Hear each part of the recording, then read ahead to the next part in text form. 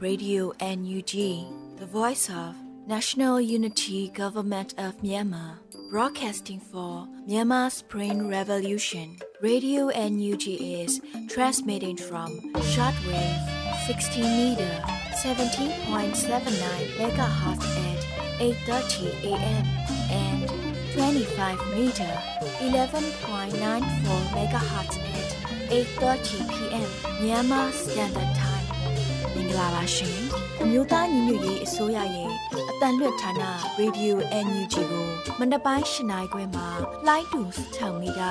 19.9 MHz နဲ့ညပိုင်း၈နာရီခွဲမှာလိုင်းတူ25မီတာ17.9 MHz တို့မှာဓာတ်ရိုက်ဖမ်းယူနားဆင်နိုင်ပါပြီရှင်မင်္ဂလာအပေါင်းနဲ့ပြည့်စုံကြပါစေအခုချိန်ကစပြီး Radio NUG စီစဉ်တွေကိုဓာတ်ရိုက်အတန်လွှင့်ပေးနေပါပြီမင်္ဂလာပေါင်းနဲ့ပြည့်စုံကြပါစေခင်ဗျာတောတာရှင်တော်လံပြည်သူများနဲ့မြန်မာနိုင်ငံသားအားလုံးကိုရောစိတ်ပါကြမ်းမာကြပါစေရေဒီယို NUG ရဲ့ဇွန်လ4ရက်နေ့မနေ့ပိုင်းထုတ်လွှင့်မှုတွေကိုစတင်ပါတော့မယ်ဥဆုံးအနေနဲ့ Sordes လူနေတင်ပြမဲ့ပြည်တွင်းသတင်းများကိုနားဆင်နိုင်ကြပါပြီခင်ဗျာမင်္ဂလာပါခင်ဗျာ2023ခုနှစ်ဇွန်လ4ရက်နေ့မနက်ခင်းပြည်တွင်းသတင်းများကိုစတင်တင်ပြပေးပါတော့မယ်ကျွန်တော်စောတဲ့လူနေပါပထမအဆုံးအနေနဲ့ယာယီသမ္မတဒူဝါလက်ရှိလာမှစိုင်းကလုံးမော်ခါမုံတိုင်းတင်ပြည်သူများထံသို့မြေပြင်ကွင်းဆင်း၍တွားရောက်ခဲ့တဲ့သတင်းကိုတင်ပြပေးသွားပါဦးမယ်ဇွန်လ3ရက်နေ့ကအမျိုးသားညီညွတ်ရေးအစိုးရယာယီသမ္မတဒူဝါလက်ရှိလာရဲ့လူမှုကွန်ရက်စာမျက်နှာမှာအခုလိုသတင်းထုတ်ပြန်ထားပါတယ်အမျိုးသားညီညွတ်ရေးဆိုရာယာယီသမ္မတဒူဝါလက်ရှိလာမှလွတ်မြောက်နေမြေတနေရာအတွင်းရှိစိုင်းကလုံးမော်ခမှုန်တိုင်းတဲ့ပြည်သူများထံသို့တွားရောက်အားပေးစကားပြောကြားခဲ့ပြီးထောက်ပံ့ငွေများလည်းပေးအပ်ခဲ့တယ်လို့ဆိုထားပါတယ်။မှုန်တိုင်းတဲ့ပြည်သူများထံသို့အမျိုးသားညီညွတ်ရေးဆိုရာမှကူညီပေးမှုများကိုအရက်ဖက်ဖွဲ့စည်းများနဲ့လည်းလက်တွဲဆောင်ရွက်ပေးလျက်ရှိတယ်လို့ဆိုထားပါတယ်။လက်ရှိမှာတော့ NUG ကကျပ်ငွေပမာဏ238.8 သန်းအားထောက်ပံ့ကူညီထားပြီးဖြစ်ကြောင်းသတင်းရရှိပါရခင်ဗျာ။ဆက်လက်တင်ပြပေးမှာကတော့ဂျာကာလာဒေသန္တရပြည်သူ့အုပ်ချုပ်ရေးဖော်ဆောင်မှုဗဟိုကော်မတီအစည်းအဝေးကိုပြည်ထောင်စုဝန်ကြီးချုပ်မန်းဝင်းခိုင်တန်းတက်ရောက်ခဲ့တဲ့သတင်းပဲဖြစ်ပါတယ်။အမျိုးသားညီညွတ်ရေးဆိုရာဂျာကာလာဒေသန္တရပြည်သူ့အုပ်ချုပ်ရေးဖော်ဆောင်မှုဗဟိုကော်မတီအစည်းအဝေးအမှတ်စဉ်22/2023ကိုဇွန်လ1ရက်နေ့နနက်10:00နာရီအချိန်မှာကျင်းပခဲ့တယ်လို့သိရှိရပါတယ်။အစည်းအဝေးတွင်ဂျာကာလာဒေသန္တရပြည်သူ့အုပ်ချုပ်ရေးဖော်ဆောင်မှုဗဟိုကော်မတီဥက္ကဋ္ဌပြည်ထောင်စုဝန်ကြီးချုပ်မန်းဝင်းခိုင်တန်းမှအဖွင့်အမှာစကားပြောကြားခဲ့ပါတယ်။ဆက်လက်ပြီးတက်ရောက်လာကြသောဂျာကာလာဒေသန္တရပြည်သူ့အုပ်ချုပ်ရေးဖော်ဆောင်မှုဗဟိုကော်မတီဖွဲ့ဝင်များမှ21/2023တွင်ချမှတ်ထားသောစုံဖြတ်ချက်ရှေ့လုပ်ငန်းစဉ်များနှင့်ပတ်သက်၍ပြီးစီးမှုအခြေအနေများနှင့်ဆက်လက်ဆောင်ရွက်ရန်ကြံရှိနေသည့်လုပ်ငန်းစဉ်များကိုချပြရှင်းလင်းပြီးတက်ရောက်လာသောတာဝန်ရှိသူများမှအကျယ်တဝင့်ဆွေးနွေးခဲ့ကြပါသည်အစည်းအဝေးသို့ပြည်ထောင်စုဝန်ကြီးချုပ်မန်းဝင်းခိုင်တန်းဦးဆောင်ပြီးပြည်ထောင်စုဝန်ကြီးများဒုတိယဝန်ကြီးများအမြဲတမ်းတွင်ဝင်များဌာနဆိုင်ရာမှတာဝန်ရှိသူများတက်ရောက်ခဲ့ကြကြောင်းသတင်းရရှိပါရခင်ဗျာနိုင်ငံခြားရေးဝန်ကြီးဌာနပြည်ထောင်စုဝန်ကြီးဒေါ်စင်မအောင်နဲ့မြန်မာနိုင်ငံဆိုင်ရာကုလသမဂ္ဂအထူးကိုယ်စားလှယ်ဒေါက်တာနိုလင်းဟေဇာတို့တွေ့ဆုံခဲ့တဲ့သတင်းကိုဆက်လက်တင်ပြပေးသွားပါဦးမယ်။အဆိုပါတွေ့ဆုံမှုကိုဇွန်လ3ရက်နေ့မှာနိုင်ငံခြားရေးဝန်ကြီးဌာနကအခုလိုသတင်းထုတ်ပြန်ခဲ့ပါတယ်။အမျိုးသားညီညွတ်ရေးဆိုရာနိုင်ငံခြားရေးဝန်ကြီးဌာနပြည်ထောင်စုဝန်ကြီးဒေါ်စင်မအောင်နဲ့ကုလသမဂ္ဂအထွေထွေတွင်းမှုချုပ်၏မြန်မာနိုင်ငံဆိုင်ရာအထူးကိုယ်စားလှယ်ဒေါက်တာနိုလင်းဟေဇာတို့ဟာ2023ခုနှစ်ဇွန်လ2ရက်နေ့၌လူချင်းတွေ့ဆုံခဲ့မှုအပေါ်နိုင်ငံခြားရေးဝန်ကြီးဒေါ်စင်မအောင်ကကြိုဆိုပါတယ်လို့ဖော်ပြထားပါတယ်။ဆွေးနွေးမှုအတွင်းနိုင်ငံခြားရေးဝန်ကြီးသည်ဒေါက်တာဟေဇာ၏အထူးကိုယ်စားလှယ်ဆိုင်ရာတာဝန်ဝတ္တရားများအားအဆုံးသတ်ရန်ဆုံးဖြတ်မှုကိုအတိမတ်ပြုလက်ခံကြောင်းနဲ့မြို့သားညီညွတ်ရေးဆိုရာအနေဖြင့်အထူးကိုယ်စားလှယ်လုပ်ငန်းတာဝန်များနဲ့ပတ်သက်၍ဒေါက်တာဟေဇာ၏နှိမ့်မြုပ်ဆောင်ရွက်ခဲ့မှုများကိုအတိအမှတ်ပြုကြောင်းထုတ်ဖော်ပြောကြားခဲ့ပါတယ်။ဒေါက်တာဟေဇာသည်အထူးကိုယ်စားလှယ်၏တာဝန်များကိုထမ်းဆောင်ရာတွင်မြောက်များစွာသောအတွေ့အကြုံအင်အားစိုက်ထက်မှုများဖြင့်စိတ်ပိုင်းဖြတ်မှုခိုင်မာစွာကြိုးပမ်းဆောင်ရွက်ခဲ့တယ်လို့ဖော်ပြထားကြောင်းသတင်းရရှိပါရခင်ဗျာ။ဂျာကာလာဒေသန္တရပြည်သူ့အုပ်ချုပ်ရေးဖော်ဆောင်မှုဗဟိုကော်မတီနဲ့ရန်ကုန်တိုင်းမန္တလေးတိုင်းအေရဝတီတိုင်းလွှတ်တော်ကိုစားပြုကော်မတီများတွဲဆုံဆွေးနွေးတဲ့သတင်းကိုဆက်လက်တင်ပြပေးသွားပါဦးမယ်။မြို့သားညီညွတ်ရေးဆိုရာဂျာကာလာဒေသန္တရပြည်သူ့အုပ်ချုပ်ရေးဖော်ဆောင်မှုဗဟိုကော်မတီနဲ့ရန်ကုန်တိုင်းမန္တလေးတိုင်းအေရဝတီတိုင်းလွှတ်တော်ကိုစားပြုကော်မတီများတွဲဆုံပွဲစည်းဝေး9/2023ကိုဇွန်လ3ရက်နေ့မှာကျင်းပခဲ့ပါတယ်။အစည်းအဝေးမှာဂျာကာလာဒေသန္တရပြည်သူ့အုပ်ချုပ်ရေးဖော်ဆောင်မှုဗဟိုကော်မတီအဖွဲ့ဝင်လူသားချင်းစာနာထောက်ထားရေးနဲ့ဘေးရန်ရဆိုင်ရာစီမံခန့်ခွဲရေးဝန်ကြီးဌာနပြည်ထောင်စုဝန်ကြီးဒေါက်တာဝင်းမြတ်အေးမှအဖွင့်အမှာစကားပြောကြားခဲ့ပါတယ်။ ဆက်လက်ပြီးဝန်ကြီးဌာနအသီးသီးမှတာဝန်ရှိသူများနဲ့တိုင်းဒေသကြီးတီတီမှတာဝန်ရှိသူများကလုပ်ငန်းဆောင်ရွက်မှုများကိုရှင်းလင်းပြောကြားခဲ့ပြီးတက်ရောက်လာကြသောလွှတ်တော်ကိုစားပြုကော်မတီများမှသိရှိလိုသည့်များကိုအကျယ်တွင်းဝင်ဆွေးနွေးမေးမြန်းခဲ့ရာသက်ဆိုင်ရာဝန်ကြီးဌာနများမှပြန်လည်ဖြေကြားဆောင်ရွက်ခဲ့ကြပါသည်အစည်းအဝေးသို့ပြည်ထောင်စုဝန်ကြီးများဒုတိယဝန်ကြီးများအမြဲတမ်းတွင်းဝင်များဌာနဆိုင်ရာမှတာဝန်ရှိသူများရန်ကုန်တိုင်းမန္တလေးတိုင်းအေရဝတီတိုင်းလွှတ်တော်ကိုစားပြုကော်မတီဝင်များတက်ရောက်ခဲ့ကြကြောင်းသတင်းရရှိပါရခင်ဗျာအခုတင်ပြပေးမှာကတော့စိုင်ကလုံးမုန်တိုင်းမိုခါတန်းကြောင့်ထိခိုက်ခံစားနေရတဲ့ဒေသရှိပြည်သူများအတွက် NUG ကငွေကျပ်ပမာဏ238.8 သန်းအားထောက်ပံ့ကူညီထားပြီးဖြစ်တဲ့သတင်းပဲဖြစ်ပါတယ်။အဆိုပါသတင်းကိုလူသားချင်းစာနာထောက်ထားရေးနဲ့ဘေးအန္တရာယ်ဆိုင်ရာစီမံခန့်ခွဲရေးဝန်ကြီးဌာနကဇွန်လ3ရက်နေ့မှာအသိပေးဖော်ပြခဲ့ပါတယ်။လူသားချင်းစာနာထောက်ထားရေးနဲ့ဘေးအန္တရာယ်ဆိုင်ရာစီမံခန့်ခွဲရေးဝန်ကြီးဌာနအနေနဲ့စိုင်ကလုံးမုန်တိုင်းမိုခါတန်းကြောင့်ထိခိုက်ခံစားနေရတဲ့ဒေသများရှိလေဘေးသင့်ပြည်သူများအတွက်အရေးပေါ်စားနပ်ရိက္ခာအမိုးအကာစိုင်ကလုံး emergency preparedness kit များထောက်ပံ့ခြင်းအပါအဝင်အရေးပေါ်ကယ်ဆယ်ရေးနဲ့ပြန်လည်ထူထောင်ရေးလုပ်ငန်းများအတွက်မုန်တိုင်းမကြောက်မီချိန်မှစ၍2023ခုနှစ်ဇွန်လ2ရက်နေ့အထိငွေကျပ်ပမာဏ238.8 သန်းအားထောက်ပံ့ကူညီထားပြီးဖြစ်တယ်လို့ဖော်ပြထားပါတယ်။ထို့အပြင်ဝန်ကြီးဌာနအနေဖြင့်မုန်တိုင်းတန်းကြောင့်ရခိုင်ပြည်နယ်တွင်ပျက်စီးသွားသည့်နေအိမ်16382လုံးနဲ့ချင်းပြည်နယ်တွင်ပျက်စီးသွားသည့်နေအိမ်2918လုံးအတွက်အရေးပေါ်အမိုးကထောက်ပံ့ပေးခြင်းလုပ်ငန်းများကိုလည်းဆက်လက်ကောင်ထည်ဖော်ဆောင်ရွက်လျက်ရှိကြောင်းသတင်းရရှိပါရခင်ဗျာ။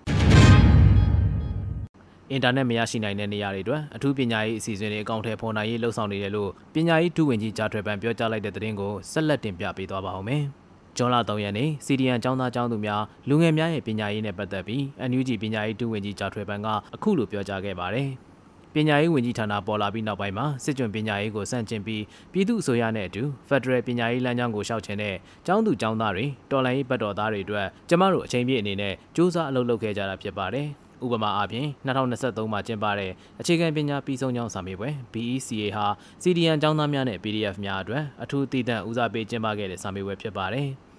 အခြားပညာရေးအစီအစဉ်များလည်းအကောင့်ထဲပေါ်ဆောင်ရွက်နေတာတွေရှိပါတယ်။ဆက်လက်ပြီးလည်းပညာရေးအစီအစဉ်တွေအခွင့်အလမ်းတွေတမွေးပညာနဲ့အလုပ်ကိုင်ခွင့်လန်းတွေကိုလည်းအကောင့်ထဲပေါ်ဆောင်ရွက်သွားအောင်မှာဖြစ်ပါတယ်။အင်တာနက်မရနိုင်တဲ့နေရာတွေအတွက်အထူးပညာရေးအစီအစဉ်တွေအကောင့်ထဲပေါ်နိုင်ရေးအတွက်စ조사ဆောင်ရွက်နေပါတယ်လို့ဆိုထားပါတယ်။လက်ရှိမှာအဆင့်မြင့်ပညာကျောင်းတွေဖွင့်လှစ်လက်ခံနေပြီးယူကရိန်းစစ်ပွဲမှာဆရာတွေနဲ့ကျောင်းသားကျောင်းသူတွေဟာရှေ့တန်းစစ်မျက်နှာမှာစစ်တိုက်ရင်းပညာသင်ယူနေကြတဲ့ဖြစ်စဉ်ရှိပြီးအင်တာနက်ရှိ၍အကောင့်ထဲပေါ်မှုလွယ်ကူကြောင်းလဲဒုဝန်ကြီးကသုံးသပ်ဆိုထားကြောင်းသတင်းရရှိပါရခင်ဗျာ။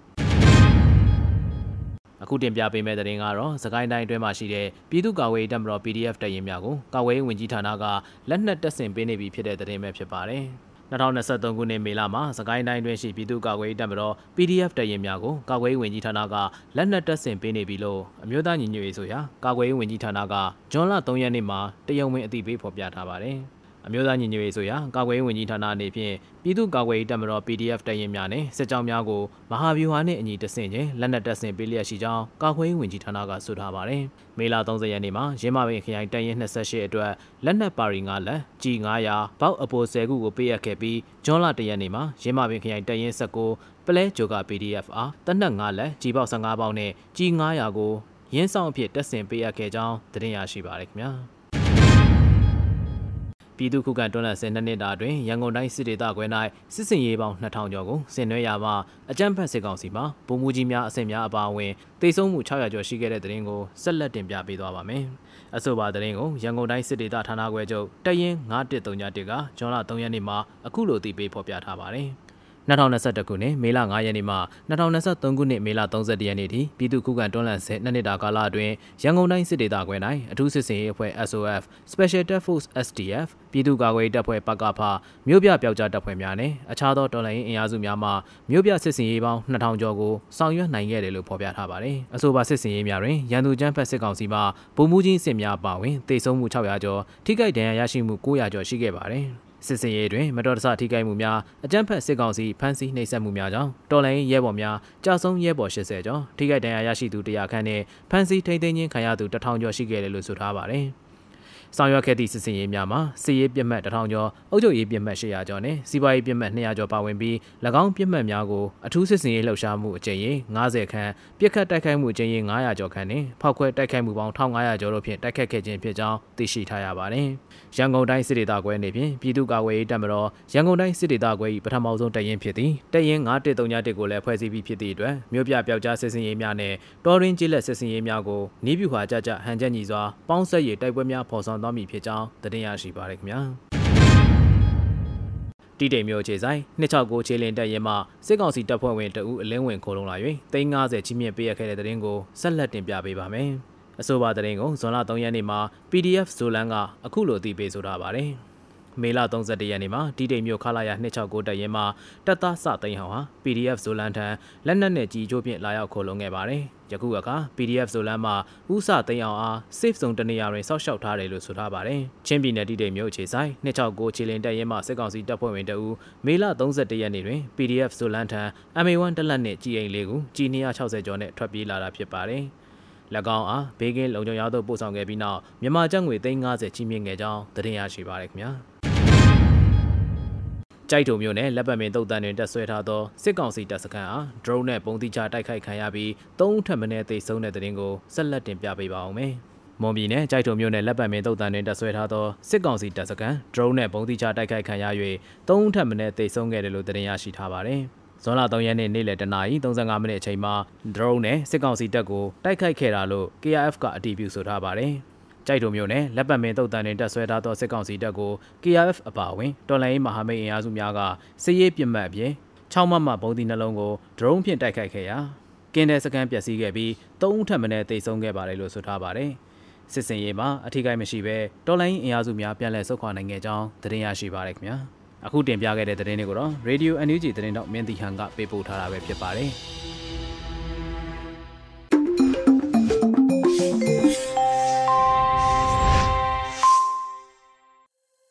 တောတာရှင်များခင်ဗျာပြည်တွင်းသတင်းများကိုနားဆင်လို့အပြီးမှာတော့တော်လန်ကဗျာတစ်ပုဒ်ကိုထုတ်လွှင့်ဖို့စီစဉ်ထားပါတယ်။ဇာနီကရေးသားပြီးလွတ်လပ်ຫນွေဦးကခန်းစားရွတ်ဖတ်မယ်။ပန်းတချင်းနဲ့လွမ်းချင်းဧကများစွာလို့အမည်ရတဲ့တော်လန်ကဗျာကိုနားဆင်ရပါတော့မယ်ခင်ဗျာ။ပန်းတချင်းနဲ့လွမ်းချင်းဧကများစွာကျုပ်တို့ပို့တာလိုက်တဲ့ပန်းတချင်းမှာလွမ်းချင်းဧကပေါင်းများစွာရှိတယ်ဆိုတာယုံပါကဗျာဆရာဒီပန်းချင်းဟာကျုပ်တယောက်တည်းမဟုတ်ဘူးဒီပန်းချင်းတဲကပန်းတွေဟာရှယ်လီဗာတာဘရက်မာယာကော့ဖ်စကီဂျူလီယက်ဖူချစ်နဲ့နီရူဒါတို့ရဲ့ဝိညာဉ်ပုကကွန်ပျူအပ်သူကဗျာဆရာတွေရဲ့ပန်းတချင်းနဲ့အလွမ်းတခင်လဲဖြစ်ပါတယ်ဒီပွဲမှာခုနှစ်သမီးလေးလဲနောက်ကျောကိုတနတ်နဲ့ပြစ်တက်ခံရတယ်ကဗျာဆရာလဲအဖမ်းခံရပြီး24နာရီမပြည့်ခင်မှာရက်ဆက်နှိပ်စက်တပ်ဖြတ်ခံရတယ်တရေဘောကြောင်သူတို့ရဲ့လက်ချက်နဲ့တရေကောင်းတွေကြဆုံးခဲ့ရတယ်ကျုပ်တို့အားလုံးဂုဏ်ယူလိုက်ပါစေဒါဟာဗမာပြည်ကအဖိနှိပ်မခံတော်လန်ကဗျာဆရာတို့ရဲ့သမိုင်းတစ်ခုကဗျာဆရာခက်သည်ထုစစ်ချင်းလို့လဲမှတ်ယူပါတယ်လက်ခံပါတရေကောင်းကဗျာဆရာလူသားတဦးရဲ့ကြီးမြတ်တဲ့လူတန်ဖိုးလူကုံသိက္ခာတွေနဲ့အညီဂုံယူစွာကျုပ်တို့အဖိနှိတ်ခံပြည်သူအားလုံးရဲ့ပန်းတချင်းနဲ့လွမ်းချင်းဧကညာစွာလက်ခံလိုက်ပါတရေကောင်းကဗျာဆရာကြီး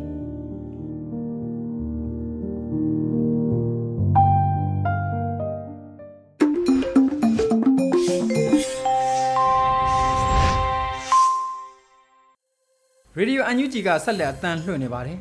အခုတပံအလှည့်ကျနားဆင်ရမှာကတော့မိုးမခဆောင်းပါးတစ်ပုဒ်ဖြစ်ပါတယ်ຫນွေဦးတော်လန်ရေးရဲ့မြင်ကွင်းတွေနဲ့အနာဂတ်ကိုမျှော်ကြည့်တဲ့အခါဆိုတဲ့ဒီဆောင်းပါးကိုຫນွေဦးမွန်ကဖတ်ကြားတင်ပြထားပါတယ်ခင်ဗျာ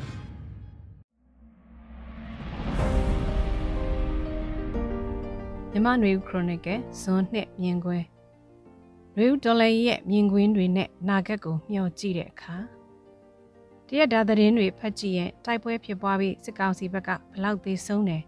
PDF ဒါမှမဟုတ်တိုင်းသားလက်နက်ကိုင်အဖွဲ့ဘက်ကဘယ်နှယောက်သေဆုံးတယ်ဒေသခံအရက်သားဘယ်နှဦးသေဆုံးထိခိုက်ဒဏ်ရာရတယ်ဆိုတဲ့သတင်းမြန်မာနိုင်ငံအထက်ပိုင်းစကိုင်းနဲ့အချို့ဒေသတွေကကြေးရွာတွေကလူနေအိမ်တွေမီးရှို့ဖျက်ဆီးခံရတဲ့သတင်းအရက်သားဘယ်နှဦးဖမ်းဆီးခံရတယ်ဆိုတဲ့သတင်းတွေကနေ့စဉ်အများဆုံးဖတ်ရှုရတဲ့သတင်းတွေဖြစ်ပါတယ်ဒုတိယမြောက်အများဆုံးဖတ်ရှုရတဲ့သတင်းကတော့ဘယ်မြို့မှာဘယ်ရွာမှာရက်ကြီးအုပ်ချုပ်ရေးမှုပြူစောတိသတင်းပေးဒလန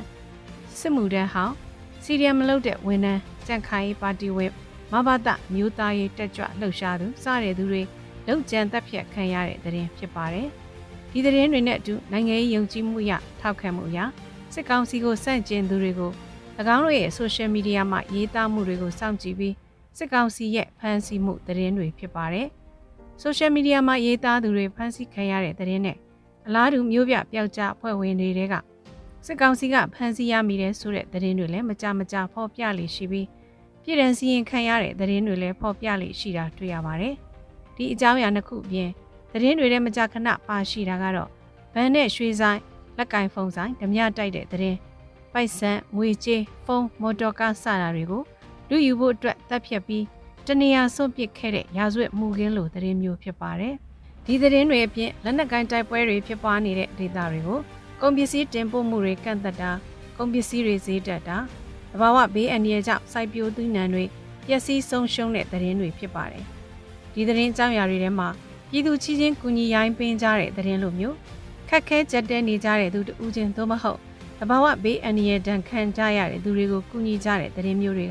ကရှားရှားပါးပါးဖတ်ရှုကြရတဲ့အကြောင်းအရာတွေဖြစ်ပါတယ်မြန်မာနိုင်ငံနဲ့ပတ်သက်တဲ့နိုင်ငံတကာသတင်းတွေဆိုရင်တော့အာဆီယံနိုင်ငံတကာအစိုးရတွေကကြမ်းဖက်မှုတွေရပ်တန့်ကြဖို့သက်ဆိုင်တဲ့အဖွဲ့အစည်းအားလုံးစကားပြောဆိုကြဖို့တိုက်တွန်းတဲ့သတင်းနောက်နိုင်ငံတချို့ကမြန်မာစစ်ကောင်စီနဲ့ပတ်သက်တဲ့အထောက်အကူပြုတဲ့စီးပွားရေးလုပ်ငန်းကုမ္ပဏီသို့မဟုတ်စစ်ကောင်စီအဖွဲ့တွေကလူပုဂ္ဂိုလ်တဦးချင်းကို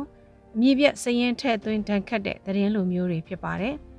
်တခြားသောနိုင်ငံတကာသတင်းတွေကတော့ရုရှားတရုတ်နဲ့အိန္ဒိယတို့ကတန်တမတ်အထူးကိုယ်စားလှယ်တွေကစစ်ကောင်စီခေါင်းဆောင်ကိုလာရောက်တွေ့ဆုံကြတဲ့သတင်းမျိုးဖြစ်ပါတယ်ထက်ကဖော်ပြခဲ့တဲ့သတင်းအကြောင်းအရာတွေကိုနေ့စဉ်ဖတ်ရှုရတဲ့အခါအဖြစ်အပျက်ကိုကိုယ်တိုင်ကြုံတွေ့နေရသူတွေဘယ်လောက်ထိခံစားကြရမလဲဆိုတာတွေးကြည့်ရုံနဲ့တင်သဘောပေါက်နိုင်ပါတယ်သတင်းဖတ်ရှုသူအနေနဲ့တော့နေ့စဉ်ဖတ်ရရုံနဲ့တင်စိတ်ပိုင်းဆိုင်ရာအရထိခိုက်ခံစားရတဲ့အနေအထားမျိုးဖြစ်ပါတယ်ချို့သောသတင်းဖတ်ရှုသူတွေရဲ့ခံစားချက်ကိုပြောဆိုရမှာနေ့စဉ်သတင်းတွေဖတ်ရှုပြီးနောက်စိတ်တဲ့ကြဆင်းတဲ့ခံစားမှုမျိုးမျောလင့်ချက်ပြတ်သုံးကုန်တဲ့ခံစားမှုမျိုးနာဂတ်ကိုမမျှော်တွေးခြင်းနဲ့ခံစားမှုမျိုးဖြစ်ပေါ်လာတယ်လို့လည်းပြောဆိုတာတွေလည်းကြားသိနေရပါတယ်သတင်းတွေအားလုံးကမျောလင့်ချက်ပြတ်သုံးအောင်ဖော်ပြထားတယ်ဆိုတာထက်ကောင်းလွန်ခဲ့တဲ့နှစ်ကျော်အတွင်းအဖြစ်အပျက်တွေကပိုပြီးဆိုးရွားတဲ့အနေအထားစီရွေ့နေတဲ့သဘောမျိုးဖတ်ရှုကြားသိနေရသူတွေကခံစားကြရတဲ့သဘောဖြစ်ပါတယ်။လူဒလိတဲ့ပါဝင်လှုပ်ဆောင်နေသူတွေအနေနဲ့တော့မျောလင့်ချက်တွေအပြည့်အဝရှိပြီးမကြခင်နိုင်ရတော့မယ်တော်လေးပြီးတော့မယ်လို့ယုံကြည်မှုနဲ့ချီတက်ရှောက်လန်းနေကြတာမျိုးဖြစ်ပါလိမ့်မယ်။တက်ကြွလှုပ်ရှားသူတွေထောက်ခံသူတွေထဲမှာလဲစိတ်တဲ့တက်ကြွစွာမျောလင့်ချက်ပြည့်နဲ့အားပေးထောက်ခံနေကြသူတွေရှိပါလိမ့်မယ်။သို့တော်လည်းအထက်ကဖော်ပြတယ်လို့တာမန်လူထဲမှာဖြစ်ပျက်တွေကိုဖတ်ရှုနားထောင်နေရင်မျောလင့်ချက်ရောပန်းလာတာမျိုးဒီအခြေအနေကနေလွန်မြောက်ဖို့ယုံကြည်မှုကျဆင်းလာတာစိတ်တဲ့ပိုင်းဆိုင်ရာအာရုံလာတာတွေလည်းရှိနေကြတာအမှန်ပဲဖြစ်ပါတယ်။ရူဒေါ်လာရေးစတင်စဉ်အစောပိုင်းကာလတွေကဒေါ်လာရေးကသတင်းပတ်အတွင်းဒါမှမဟုတ်လအနေငယ်အတွင်းအောင်မြင်မယ်လို့မျှော်လင့်ချက်တွေကိုကြိုးကြောင်းပြစီယုံရေးတွေရှိခဲ့ကြတဲ့အချက်ကလည်းလူလူအနေနဲ့အခုလိုနှစ်ချီကြာမြင့်လာတဲ့အခါမှာမျှော်လင့်ချက်ခွန်အားလျော့လာတဲ့အကြောင်းတစ်ချက်ဖြစ်ကောင်းဖြစ်ပါလိမ့်မယ်။ဒီနေရာမှာလွယ်လွယ်နဲ့ချိန်တူတူနဲ့အောင်ပွဲရလိမ့်မယ်ဆိုတဲ့ပြောဆိုစည်းရုံးမှုမျိုးကတော်လှန်ရေးကရေရှည်လာတဲ့အခါမှာမလိုလားအပ်တဲ့အကျိုးဆက်တွေရလဒ်တွေပေါ်ထွက်လာနိုင်တဲ့အချက်ပဲဖြစ်ပါတယ်။1945ခုနှစ်ဖက်စစ်ဒေါ်လာရေးစတင်လှုပ်ဆောင်ကြတဲ့အခါဗိုလ်ချုပ်အောင်ဆန်းရဲ့စစ်ထွက်မိန့်ခွန်းကိုကြည့်ရင်စင်းရဲမယ်ငတ်မယ်ခက်ခဲတွေနဲ့ရင်ဆိုင်ရမယ်ဆိုတဲ့စကားလုံးကိုရှေ့ဆုံးထားပြီးပြောဆိုခဲ့တာတွေ့ရမှာဖြစ်ပါတယ်။ဗိုလ်ချုပ်အောင်ဆန်းကလက်နက်ကိုင်တပ်ကိုစီယုံရမှာရောလူထုကိုစီယုံရမှာပါရိုးသားမှုကိုအခြေခံမှုဖြစ်နေထားပြီးစီယုံခဲ့တာတွေ့ရမှာဖြစ်ပြီးတော်လှန်ရေးကလွယ်လွယ်နဲ့မနက်ဖြန်တစ်ပတ်ခါပြီးဆုံးမယ်ဆိုတဲ့မျှော်လင့်ချက်မျိုးပေးကစ စီယုံနာတွေမလုပ်ခဲ့ပါဘူး။ရေဦးတော်လေးကိုဦးဆောင်ဥရွက်ပြုသူတွေဖွဲ့စည်းတွေအနေနဲ့ဒီနေ့ရောက်နေတဲ့အနေအထားကနေရှေ့ဆက်ရှောက်ရမယ့်လမ်းခီအနေအထားကိုလူတို့ကိုရိုးသားစွာချပြပြီးစီယုံဖို့လဲလိုအပ်တယ်လို့အေးအတူပို့မြအတူနေထိုင်ရင်ဆိုင်ဖို့လဲလိုအပ်မယ်လို့မြင်မိပါတယ်ရှင်။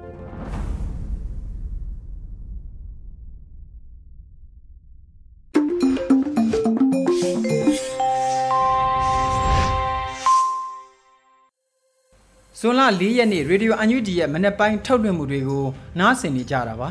အခုတစ်ခါမှာတော့ PVTV ရဲ့နေ့စဉ်သတင်းများကိုထက်အိန္ဒြာအောင်ကတင်ပြဥမှာဖြစ်ပါတယ်ခင်ဗျာအခုချိန်ကစပြီး PVTV သတင်းတွေကိုတင်ဆက်ပြီးတော့မှာပါ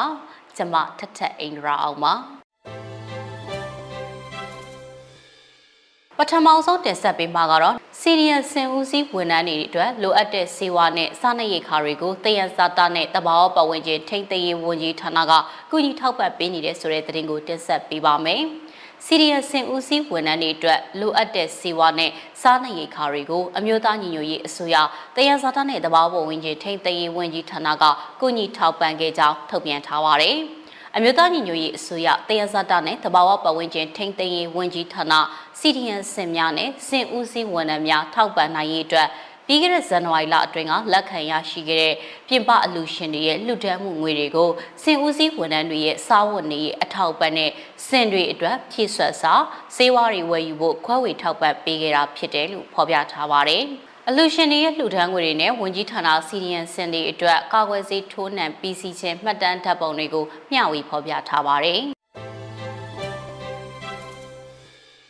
ဆက်လက်ပြီးတော့မေလတလတာဖြစ်ပွားခဲ့တဲ့ KNU တပ်မဟာ9နဲ့အကြမ်းဖက်စစ်တပ် BGF တိုက်ပွဲအတွင်းစစ်တပ်အရာရှိတွေအပါအဝင်122ဦးသေဆုံးပြီးတော့48ဦးဒဏ်ရာရရှိတဲ့တဲ့တင်ကိုတင်ဆက်ပေးမှာပါ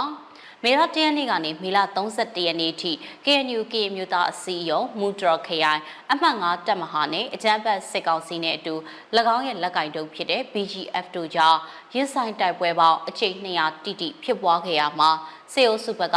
122ဦးသေဆုံးပြီး48ဦးဒဏ်ရာရပါတယ်။အဲ့ဒီသေဆုံးမှုတွေထဲမှာတက်ခွဲမှု2ဦးဒုခွဲမှု2ဦးတက်ချက်ကြီး3ဦးနဲ့တက်ချက်2ဦးပါဝင်ကြောင်းအတည်ပြုနိုင်ခဲ့တယ်လို့သိရပါတယ်။တလတာတိုက်ပွဲအတွင်း KNU အမှတ်9တပ်မဟာကမြို့ချစ်စစ်တီတော်2ဦးမြင့်မြတ်စွာအသက်ပေးလှူခဲ့ရပြီး10ဦးထိခိုက်ဒဏ်ရာရရှိခဲ့တယ်လို့ KNU Mutra News မှာအသိပေးဖော်ပြထားပါတယ်။အကြမ်းဖက်စစ်ကောင်စီရဲ့လက်ကင်တုပ် BGF ကအပြစ်မဲ့ပြည်သူတွေနေထိုင်ရအရက်နဲ့အသက်မွေးဝမ်းချောင်းပြုရာနေရာတွေကိုအမြောက်ကြီး56လုံးတမင်ရည်ရွယ်ပစ်ခတ်ခဲ့ရမှာအပြစ်မဲ့ပြည်သူ2ဦးသေဆုံးခဲ့ပြီးတော့2ဦးထိခိုက်ဒဏ်ရာရရှိကနေအိမ်2လုံးလည်းထိမှန်ပျက်စီးခဲ့ရတယ်လို့ဆိုပါတယ်။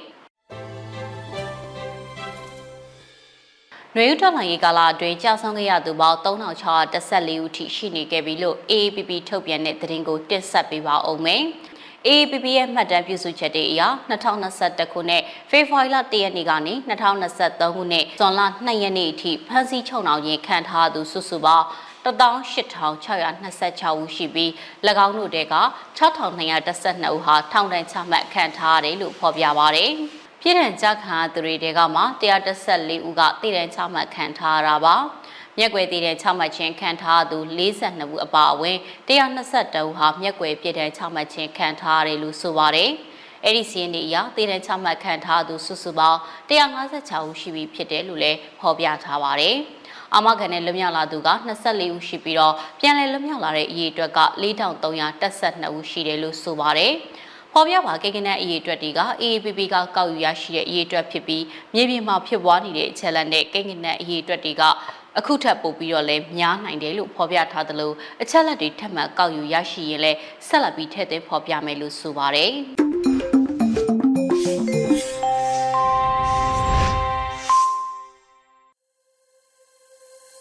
တောတာရှင်များခင်ဗျာဇွန်လ4ရက်နေ့မနေ့ပိုင်းမှာနားဆင်ရမယ်တိုင်းရင်းသားဘာသာအစီအစဉ်ထုတ်လွှင့်မှုအချိန်ကြာရောက်လာပါပြီအခုတခါနားဆင်ရမယ်ချိုးချင်းမွန်းဘာသာထုတ်လွှင့်မှုအစီအစဉ်ကိုRadioNUGနဲ့ချိုးချင်းဘာသာထုတ်လွှင့်မှုအဖွဲ့တို့ကပူးပေါင်းပြီးစီစဉ်တင်ဆက်ထားတာဖြစ်ပါတယ်ခင်ဗျာ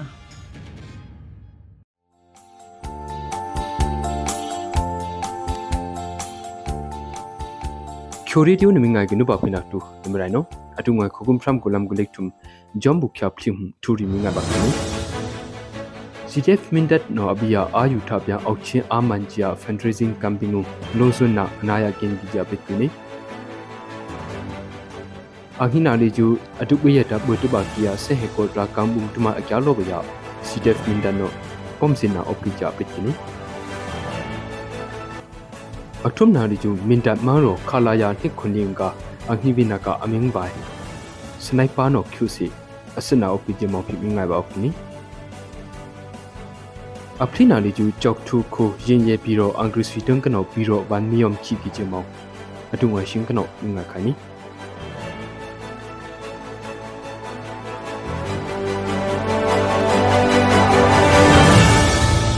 CTF Mindata ayu thapya aukchiaman fundraising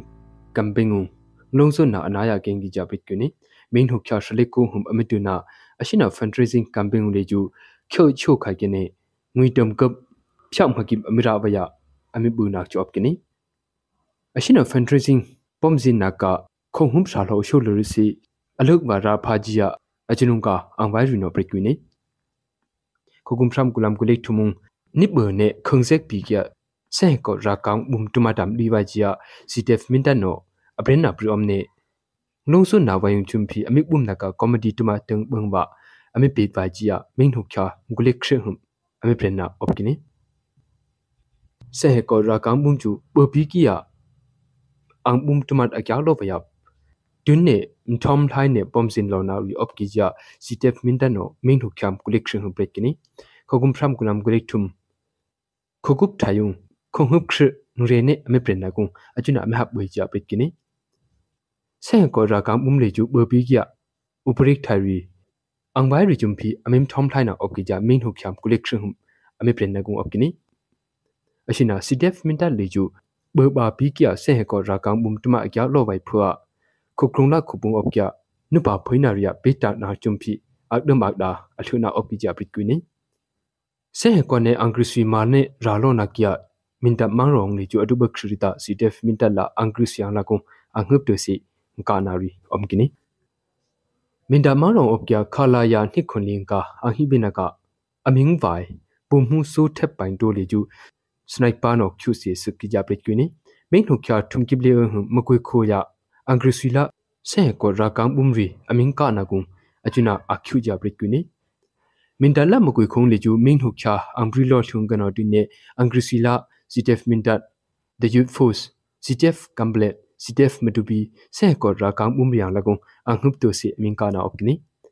adubai shina khonghum shalho sholok ya amingka na leju angriswinga thumata dumdba kisine Sehko rakang bumunga tumano angnuya alimna opija prikwini bribrika minhokya thumkible hujumpi angrisino akanak phwa minda mangro bungtang omgia dawa dai tumang gyune minda mangro la madubi mangro yu hyasi miri khyauthau shosi galoba jangkhaja prikwini minda lamagoi kho ninglang opkia yinye birong angrisi khyasuk thumkiblo no biro awan miyom khina opija prikwini minhokya thumkible hum Muhundang himkip chiragung angrisino dunne amkijia bitkuine menhukcha ambrilo thuyung mindala mukoi khoning lagung angrisila se ko rakam umriang lagung jumpi anghup to se mingkana opkini ashina mingkana ung leju angrisitang ka sina dumne se ko rakam umdang ka tumano limkija bitkuine menhukcha thumkible hum mindamaro angrisitang gano kana phua chasime tawak tungjumpi anglana opkija mindamaro mangro una tangano bitkuine Angrisino akana ka phodi kia ajuna lhyase meliju pyam thamna shonghingi kene minda mangro la madubi mangro yunga lhyase mi khyothau kalaba jangkha ji phi ame prenna ningam tindrine adungwa thuminga liju shimbang yakani khyokhong ne mapka khyoza khyamban ayo thisina aina ri ayo mai ne nimi bum khat nimi cheng no so jia shingano brandune nuba phina ba rai omba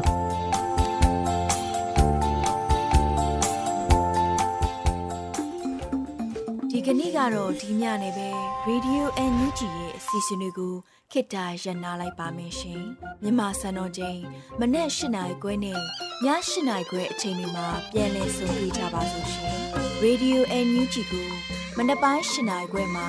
လိုင်းတူ16မီတာ19.9 MHz နဲ့ညပိုင်း၈နာရီခွဲမှာလိုင်းတူ25မီတာ 17.9 MHz တို့မှာဓာတ်ရိုက်ဖမ်းယူနားဆင်နိုင်ပါပြီရှင်။မြန်မာနိုင်ငံသူနိုင်ငံသားများကိုယ်စိတ်နှဖျားကျန်းမာချမ်းသာလို့ဘေးကင်းလုံခြုံကြပါစေလို့ Radio NUG အဖွဲ့သူအဖွဲ့သားများကဆုတောင်းလိုက်ရပါတယ်။ San Francisco Bay Area အခြေစိုက်မြန်မာမိသားစုများနဲ့နိုင်ငံတကာကစေတနာရှင်များလုံအားပေးများရဲ့ Radio NUG ဖြစ်ပါတယ်ရှင်။အရေးတော်ပုံအောင်ရမည်